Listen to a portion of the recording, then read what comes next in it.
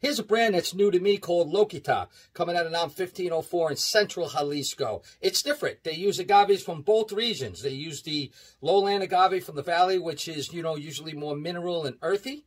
They use the agave from Los Altos up in the highlands, which a lot of times is fruitier and more floral. They like that. It's a combination. And that's what makes this a little unique, as well as the way they produce it.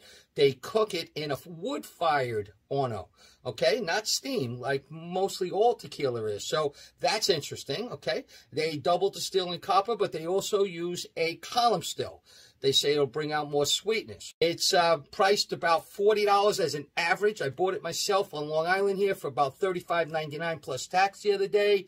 I've seen it at Old Town for $46, and I see it between $32 and $50. So, we round it off around $40. There are some better ones you can buy. If you look at my full review on Long Island Blue Tequila YouTube, you'll see the ones I mentioned that I think might be better.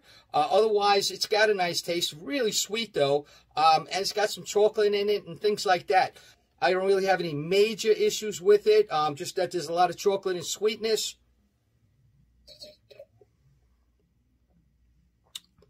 And definitely it's sweet for those of you that like a little sweet in your Blanco. So you might want to check this out. Check out the full review. I think it'll be interesting. Lokita.